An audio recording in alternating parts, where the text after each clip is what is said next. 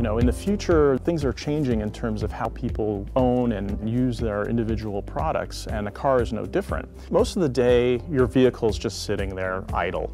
And with the NeuV, the idea is that why not make a little bit of money on it?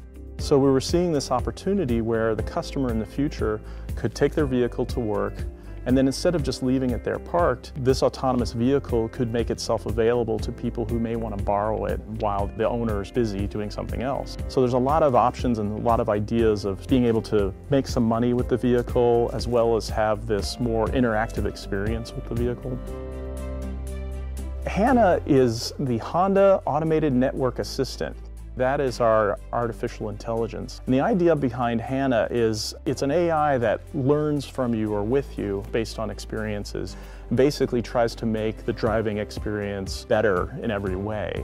HANA can help you get from point A to point B in the most efficient and quick manner. But if you decide you don't feel like driving, HANA, she can drive you wherever you need to go. But at the same time, we're Honda and we still enjoy the fun experience of driving. So there's still a steering wheel in the vehicle, and when you look at the exterior, you see the wheels pushed out of the body. So it's still kind of a fun vehicle to drive if you want to take over and enjoy it in manual mode.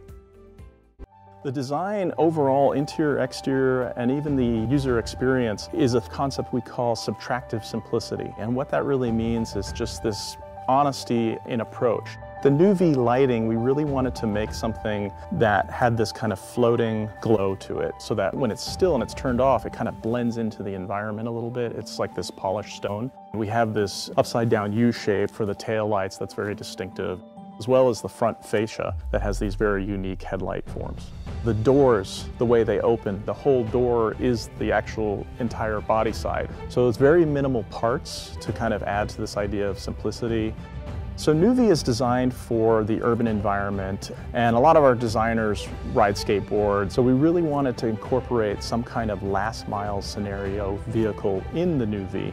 And we've done so with an electric longboard that's integrated in the rear shock towers that, when in place, is recharging and also acts as a high shelf that you can use with bungee cords to attach a laptop or a messenger bag.